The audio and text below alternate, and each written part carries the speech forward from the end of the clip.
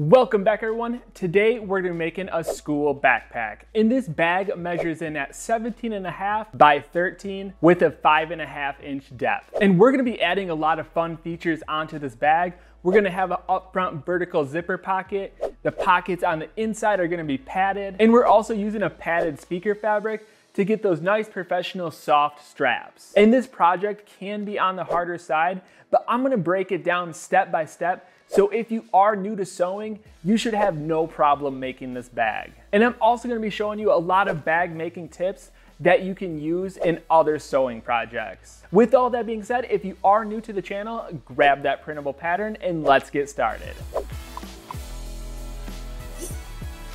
Getting started with supplies, you're going to want to grab yourself 1.5 yards for your main fabric, and I recommend using a heavyweight canvas, denim, or twill. These are all great fabrics that are durable and very easy to work with. You'll need 1.5 yards for your secondary fabric, and this is going to be a lining. So I recommend using any lightweight fabric because once you start layering these fabrics together, it can get pretty bulky and hard to work with. I'm actually going to be using a nylon fabric. This is a super nice fabric, especially for inside the bag, and it's also really easy to work with, lightweight, and it doesn't create a lot of bulk. You'll need 1/4 yard to a yard of mesh fabric, and this is a padded speaker fabric.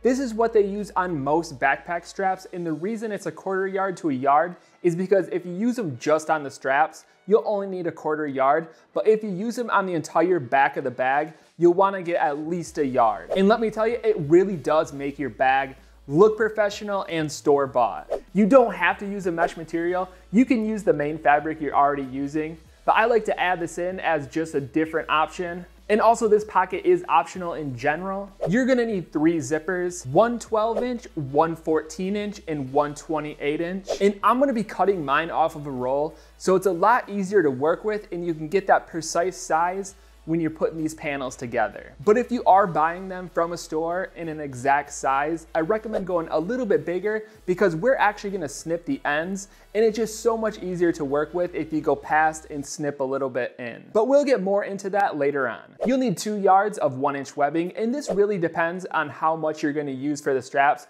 You can get a little bit less, but I like to get at least 2 yards so I have enough to work with and make the straps as big as I want. We're also going to be using this webbing with our D-rings and the hook on top, so keep that in mind. You'll need 2 1-inch D-rings, and again, the same goes for the D-rings. You're going to want to match it to your webbing, but the D-rings are also optional. If you don't plan on adding the lunchbox, you don't need to add the D-rings. Although you can still add them just to clip different items to, so that's another option. You'll need 2 1-inch strap adjusters, and this is going with the webbing. If you decide to get a different size webbing, you're going to want to change that webbing size to match the size of your strap adjuster. I'm using 1-inch all the way around to make it easy. You'll need 10 inches of 1-inch width elastic band. And this is an optional feature. It's for the water bottle pocket. So if you don't plan on adding that pocket, you can skip this supply. You'll need 1 yard of 1/4 inch foam, and this is for the pockets on the inside of the bag and also the straps. This foam gives us extra support on those straps and overall just makes it so much nicer. But this is optional. If you don't want to add this, you don't have to add this. Sometimes it can be hard to source a good foam, but if you have one laying around, I highly recommend using it because I'm going to show you a few ways you can really take this bag to the next level. And lastly, you'll need 1 external USB interface connector. We're actually going to be adding this on the outside of the bag, so that way we can connect a USB to it and you can charge your phone. These can be tricky to find, so I put a link down below if you're interested in adding that feature. Lastly, you're going to need your pattern. This pattern is available at properfitclothing.com. It's super simple to use. All you have to do is download it, print it off, tape it together, and you're ready to go. And before you start taping it together, the best thing to do is to cut off the top and one of the side edges.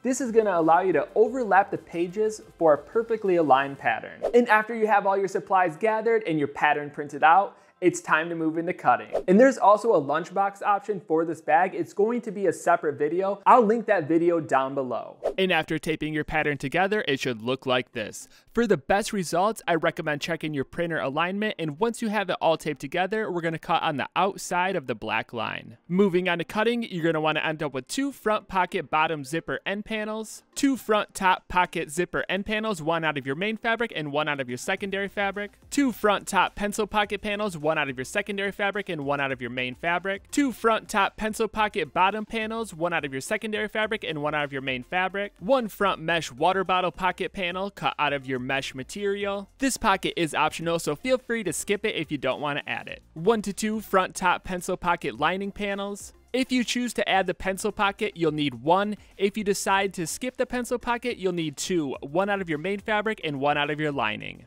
4 front pocket side panels, 2 out of your secondary fabric and 2 out of your main fabric. 2 front inside pocket panels cut out of your secondary fabric on the fold. 1 front pocket lining panel cut out of your secondary fabric on the fold. 1 side bottom lining panel cut out of your secondary fabric on the fold. 1 side bottom panel cut out of your main fabric on the fold. 2 side top zipper edge panels cut out of your main fabric. 2 to 4 side pocket panels, and this is depending on whether you want to add 2 or 1 pocket. We're only adding 1 side pocket, so we're going to need 2 panels. 1 side back zipper lining panel cut out of your secondary fabric on the fold. 1 side back zipper panel cut out of your main fabric on the fold. 4 side front zipper panels, 2 cut out of your secondary fabric and 2 cut out of your main fabric. 2 main back inside pocket panels cut out of your secondary fabric on the fold. 1 main back panel cut out of your main fabric on the fold. And when it comes to cutting the larger panels on the fold, you can actually reflect it if you don't have enough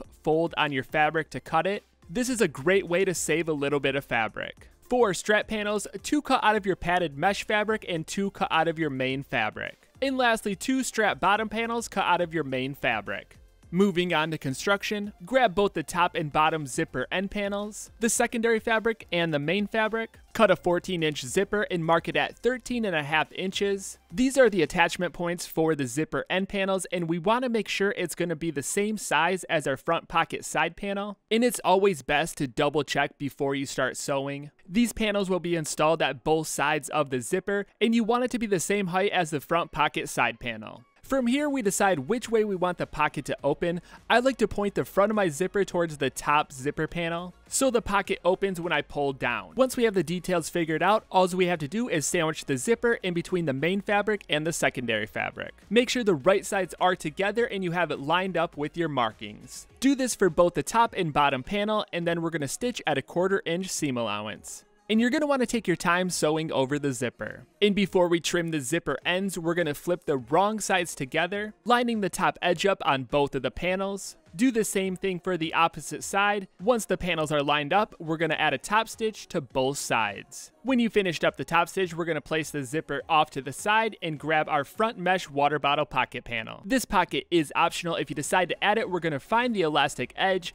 and we're using a 1-inch elastic. I'd recommend going at least 1 inch. This gives you enough room to fold over that edge. You'll want to cut the elastic just a little bit shorter than the width of the panel. I found 1 to 2 inches shorter than the width works fairly well. This allows the pocket to stretch open and really secure your water bottle down. Once you decided on the width, it's very easy to install.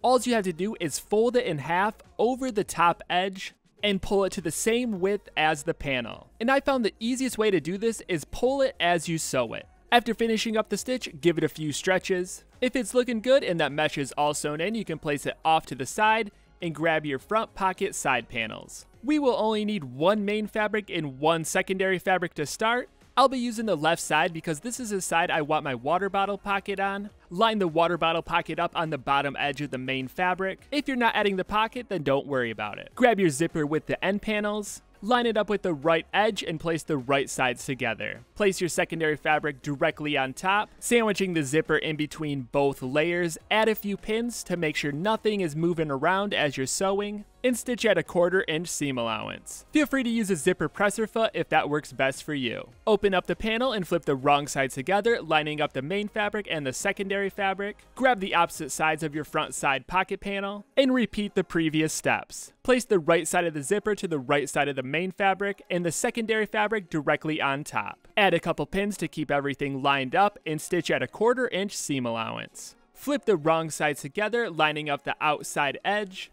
And you're going to want to do this for both sides. We're pulling the panels away from the zipper so the outside edges line up. And this is going to help us align the zipper edge so we can add a top stitch. We'll be adding a top stitch to both sides of the zipper. Take your time and try to make it as neat as possible. After finishing up the top stitch, place this panel off to the side and cut 2 4-inch strips of webbing. Going along with the webbing, we'll need 2 D-rings. Feed the webbing through both of the D-rings so the webbing is even on both sides. Using the pattern, we're going to locate the placement points, and this is to add the lunchbox. If you're not adding the lunchbox, you can skip this step. We'll be adding it on the opposite side to our water bottle pocket, and you pretty much just have to remember that it's in the center of the panel. Pin the webbing strips to the placement points. You'll want about a 1/2 inch hanging past the edge. With them lined up and secured down, we're going to stitch as close as we can to the outside edge. And this is primarily just to keep them in place so it's easier to attach the side panels later. Place the panels off to the side and grab our front top pencil pocket panels. And there's 2 ways of doing this. If you're not going to add the pencil pocket, we're going to start with that technique first. Grab your 2 main front pocket main top panels, line them up with the top edge of our front pocket assembly. Place the right sides of the main fabric together and the right sides of the secondary fabric together. We'll be sandwiching the front pocket assembly in between both of these panels. From here, all we have to do is stitch at a 1/4 inch seam allowance. And next, we're going to show you how to add the pencil holder. So grab the front top pencil pocket, both top and bottom panels. Cut your zipper longer than the width of both of the panels. We'll be starting with the top panel, so grab the secondary fabric, place it on the wrong side of the zipper with right sides together, and do the same thing on the opposite side with the main fabric. Stitch at a 1/4 inch seam allowance. Flip the wrong sides together, lining up the top edge. Add a few pins to keep it out of the way, and with it out of the way, we're going to grab the bottom section, locate the zipper edge, and place it directly across from the top panel, lining up the centers. Just like the top, we're going to sandwich it in between the zipper with right sides together. When you have it centered with the top panel, we're going to stitch at a 1/4 inch seam allowance. After completing the stitch, we're going to flip the wrong sides together. Make sure you line up the bottom edge. We're going to be finishing the side curve with the zipper, so if everything lines up, we're good to move on to top stitching. Just like the previous steps, we're going to top stitch both sides of the zipper. And take your time, try to make it as neat as possible. With our top stitches done, we're going to move on to adding it to our pocket assembly. So grab your front top pencil pocket lining panel, and if everything was sewn correctly, it should resemble the same curve as our lining panel. You can always place it over top to double check. We'll be placing it on the top edge of our front pocket assembly. Place the right sides together, lining up the top and bottom edge. Do the same thing for the secondary fabric on the opposite side. Sandwiching the front pocket assembly in between both of the panels and stitch at a 1/4 inch seam allowance. Flip both of the panels up so the wrong sides are together. And it's very important to make sure both of the top edges line up. And from here, we're going to be adding a top stitch on the pencil pocket side directly on top of the seam allowance. Lastly, trim the zipper ends to match the curve of the lining. And this is why we wait to trim these zipper ends, so that way we can really dial it in and match it up with the back lining panel. And that's going to complete our front pocket assembly. Feel free to add more pockets or switch it up, but for now you can place it off to the side and grab our front inside pocket panel. We will be using both to start, so place the right sides together. I'm going to be adding a foam insert. This is great for laptops and iPads. It adds a little bit of protection. If you're adding it, make sure it's offset about 1 inch on the bottom and side edges. Line up all of the top edges and stitch at a 1/4 inch seam allowance. Grab your 2 inside pocket panels, flip the wrong sides together, flatten out the top edge so it's lined up and even on both sides. With all of the outside edges lined up and looking nice, we're going to add 2 stitches along the top edge. This will help keep everything from moving around and also give it a nice look. Double check to make sure the foam insert is still offset. Place this panel off to the side and grab your front pocket lining panel. Before we get started, you're going to want to locate the top and bottom edge. We're going to be placing the inside pocket panel on the bottom edge. It should line up perfectly. If you're having troubles, just double check to make sure you're on the correct side of the lining panel. With the pocket panel lined up and pinned down to the lining panel, stitch around the outside edge as close as you can to that edge. The main goal is to set it so that way it doesn't move around once we start attaching the panels together. And we're going to be placing the inside pocket directly behind the front pocket assembly with right sides facing up. Be sure to pull the elastic to the outside edge, and once you have everything lined up, we're going to sew directly on that edge all the way around. And the main goal is to combine these layers into one so it's easier to sew the side panels on in future steps. Double check to make sure you got all the layers sewn together. If you add the elastic water bottle pocket, check the top, see if it opens far enough so that you can fit a water bottle, because you can always take it in just a little bit before we move on to the next step.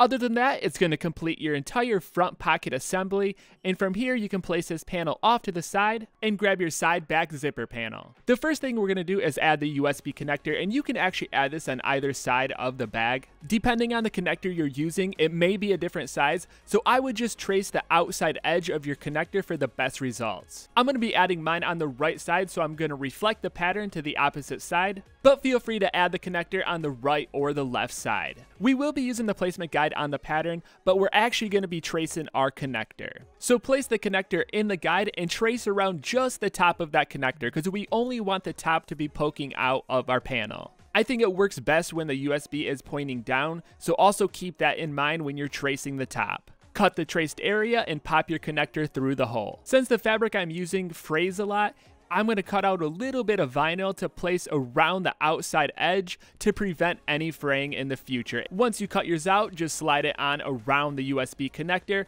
and stitch around the outside edge. I'm going to be gluing mine down before I sew, so that way it's not moving around and I can get a nice clean stitch all the way around that outside edge. Place a little glue around the outside of your connector, slide on your cover, and let the glue set. After the glue is set, we're going to stitch around the outside edge. I'm actually going to be using a zigzag stitch directly on top of that edge. And I'm using a zigzag stitch to cover up that edge and give it just a nice little look. And it's really that simple to add a little bit of tech to your bag. From here, we're going to mark out the zipper cover fold guides, place the pattern on top of your panel, and mark out guides on both sides. Grab the side back zipper lining panel, find the zipper edge, point it to the zipper edge of your side back zipper panel, cut the zipper longer than the width of both of these panels. With your zipper cut, we're going to place it on the right side of the main fabric, lining it up on the zipper edge. Place the lining panel directly on top with the right sides facing the wrong side of the zipper and stitch at a 1/4 inch seam allowance. Adding a couple pins will help keep everything aligned as you're sewing. Then we're going to open it up, flip the wrong sides together, and before we fold out the guides, we're going to place it off to the side and grab our side front zipper panels. Place the panels on both sides of the zipper, making sure it's lined up exactly with the panel on the opposite side.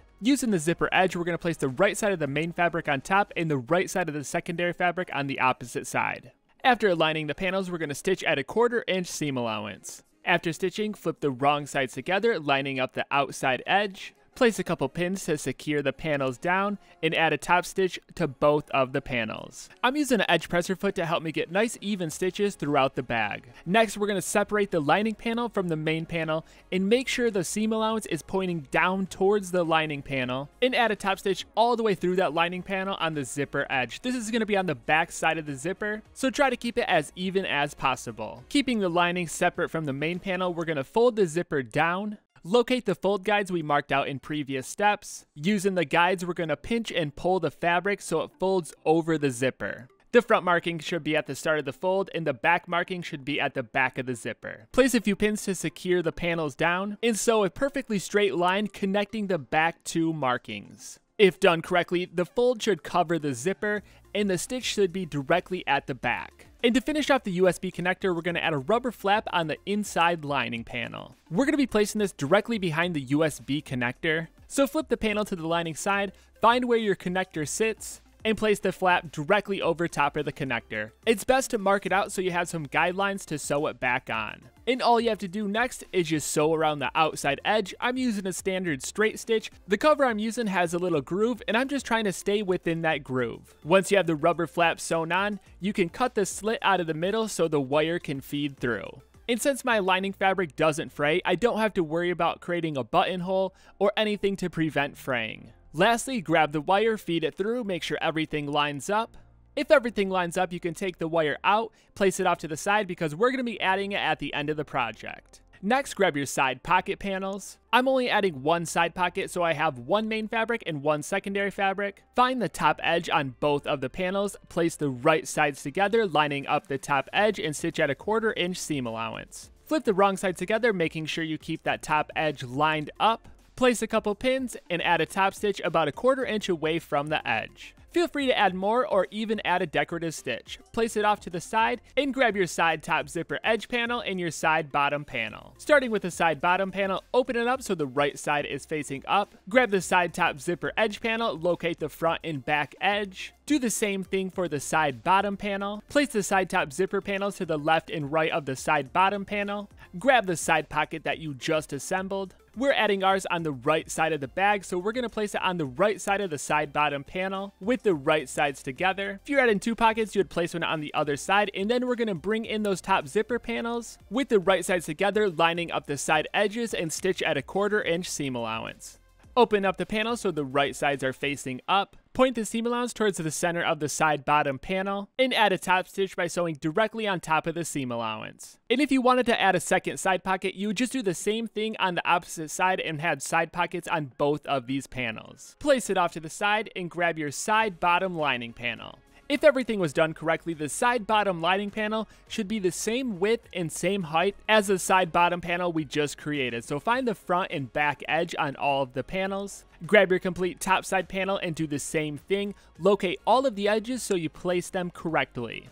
And we put the pocket on this side so the USB would point down towards the pocket. So what we want to do is sandwich the zipper assembly in between the lining and the main fabric. I like to start by placing the right side of the lining on the back and my main fabric over top. And just remember to keep the pocket out of the way, so flip it back, place a couple pins, and do the same thing for the opposite side. The zipper assembly is a different length, so you're going to want to pull some of it back so all the edges line up correctly. Add a couple pins and stitch both sides at 1/4 inch seam allowance. Take your time going over the zippers, and after completing it, you can snip the zipper ends flush with the seam allowance. Flip the right sides out and double check the side seams to make sure all the layers got sewn together. Pull the bottom side panels away from the zipper panel and add a top stitch. Repeat this process for the opposite side. For the side with the side pocket, you're going to want to pull the pocket out of the way of the stitch. After adding the top stitch to both sides, we're going to flip it back over to the side with the pocket, fold the pocket up flat.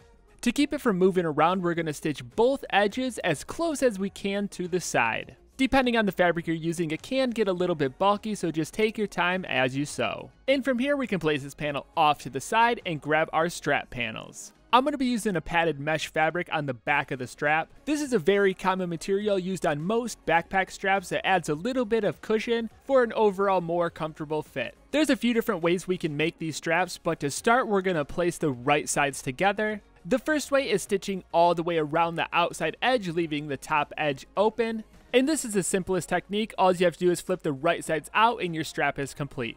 The second technique is the one that we're going to be doing, and we're going to find the edge opposite of the outside edge, and we're going to stitch just that edge on both straps. This technique is a little more complex, but overall it's going to make a more quality, stronger strap. Make sure you're stitching at 1/4 inch seam allowance, and from here we're going to flip the wrong sides together. Flip the strap so the right sides are facing up and add a top stitch to both of the side edges that we just stitched. This stitch is also going to help with keeping that panel nice and flat so it's not flapping around when they're resting on your shoulders. After finishing up the top stitch, double check to make sure the side edges are still lined up correctly. And with them lined up, we're going to add double fold bias tape to the outside edge, and I'm going to show you a few different techniques. The first method is using a bias tape making kit, and this is where you make your own bias tape. It's super simple to do. You cut your bias tape strips, feed it through your folder, and press it as it's coming out your folder. And by picking this method, you get to choose the size and also the color of fabric to match your project. The second method is using a double fold bias tape binder. You install this to your machine and it gives you the ability to sew directly onto your garment. It's a very fast and effective technique. The third technique is using pre-made bias tape. This technique, you're very limited to colors, but it's easy to do. You just fold it over your edge and stitch it down. This is a great way to go if you don't have a lot of tools to work with. And I'm going to be stitching mine on using the double fold bias tape attachment. By far, this is one of the best techniques if you're planning on making a lot of bags, but feel free to use whatever method that works best for you. And remember to leave at least 3 to 4 inches past the bottom of the strap because we're going to fold it back up, and that's where we're going to place our strap adjuster. But before we add the strap adjuster, we're going to cut a piece of foam that's smaller than the width of our strap, but has the same curved shape. We want this foam insert to easily slide into the top of our strap.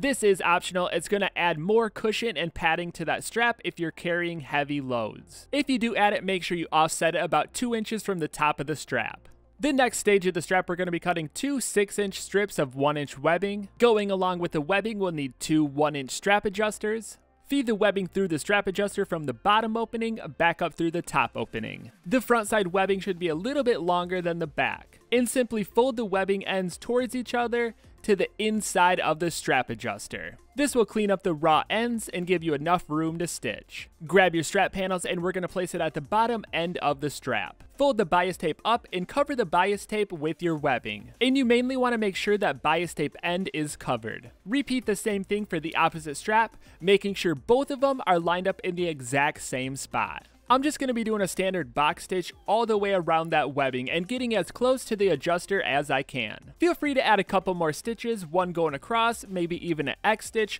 to really secure that webbing down. And that's going to complete the top portion of our strap. You can place these off to the side and grab our strap bottom panels. The first thing we're going to do is locate the bottom edge that has a 1/4 inch seam allowance.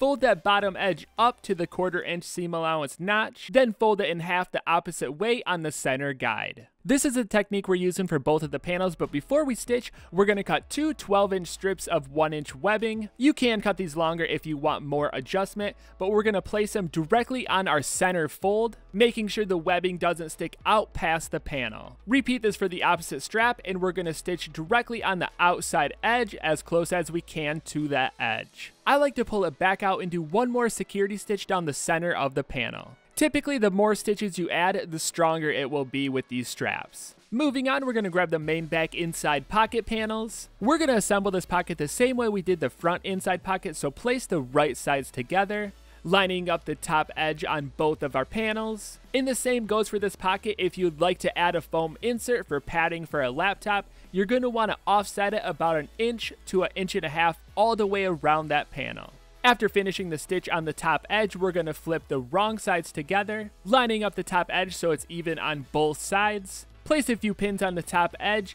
and lastly, add 1 to 2 top stitches, securing everything down. And you mainly want to make sure the outside edges are still lined up after you're done sewing. Place your complete pocket off to the side and grab your main back panel. Open up the main back panel and make sure the bottom edge is facing towards you. Flip the panel over so the wrong side is facing up.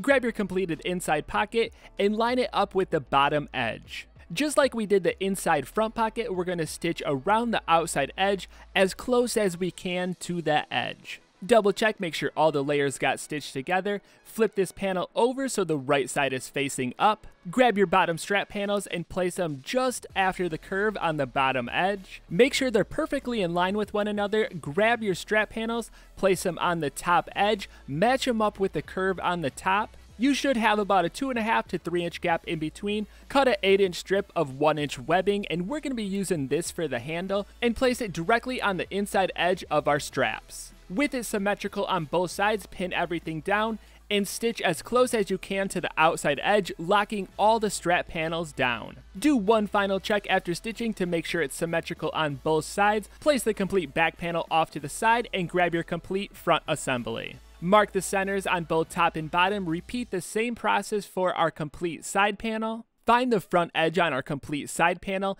and we're going to line the top up with the top marking and the bottom up with the bottom marking. And it's very key to have correct center markings because this is going to be the alignment for the entire bag. I highly recommend pinning all the way around the outside edge, and once you have it pinned down, we're going to start at the bottom and stitch all the way around the outside edge at a 1/4 inch seam allowance. And make sure both sides are feeding through your machine even, so that way one side is not longer than the other. After finishing up the stitch, we're going to snip any excess webbing. Check to make sure all the layers got stitched together. It's best to flip the right sides out to do this check so you're nice and thorough. And to clean up that raw edge, we added double fold bias tape. We use the same technique we used in previous steps. Overall, this is going to add strength, durability, and really make those edges pop out. As you can see, the bag is starting to come together, so make sure it's inside out. Grab your complete back panel, mark the centers on both top and bottom. After marking the centers, we're going to place the right sides together, lining up the bottom mark with the bottom mark and the top mark with the top mark. And once everything is lined up, add pins all the way around the outside edge and repeat the same process. Stitch at 1/4 inch starting from the bottom and working all the way back around towards that start mark. The same goes for this step. You really want to make sure both of those layers are going through evenly, or else you're going to end up with one side longer than the other, creating a ripple. And adjusting your machine to a thicker fabric definitely will help. After completing the stitch, we're going to double check to make sure all the layers got sewn together, trim up any webbing that's sticking past the seam allowance, and from here we're going to add our double fold bias tape. You can skip the double fold bias tape, but it's going to make for a bag that lasts way longer and looks way nicer. Pull the right sides out and flip the bag around to the back side so we can finish off the straps. Grab the strap ends from the strap bottom panels, and we're going to feed those ends up through the strap adjuster from the middle opening down to the bottom opening. With the strap end pulled through, we're going to roll the end over twice and add a tack stitch. Repeat the same process for both strap ends, and this is going to prevent that strap from sliding back through the adjuster. And simply pull the ends and it adjusts the straps. That's going to complete the back straps. The last little thing I want to show you is how to make a simple zipper pull. I made these ones out of leather and a double-sided rivet. All you have to do is cut a small strip of leather, fold it in half, cut notches on the folded edge, punch a hole in the center, and add your double-sided rivet. It's super quick and adds a great look. If you did add the USB connector, don't forget to add the wire, and you can just feed that in through the inside. With your wire connected, the final step is adding your branding, and I always like to add mine all around the bag, and I make mine like a loop so I can clip things to them. Don't forget, if you did add the D-rings, it's for a lunchbox. The lunchbox is a separate video. It will be linked down in the description below. So if you want to make that to go along with your backpack, click that link below for the short, detailed video. And there you have it, your school backpack is complete. Thank you so much for watching and supporting the channel. Hopefully your bag turned out good. And again, if it didn't turn out perfect the first try, these can take some time. This pattern has a lot of different panels, so getting all those to align correctly can be challenging. So I recommend just trying it over and over until you perfect that design, because once you get a design like this down, you can transfer all that skill into other bags, and it just keeps getting easier and easier. And if you ever have any questions about the pattern or how to put it together, send me a message on my website at properfitclothing.com and I'll get back to you. But I'm gonna keep the videos coming at you, so I'll see you next time.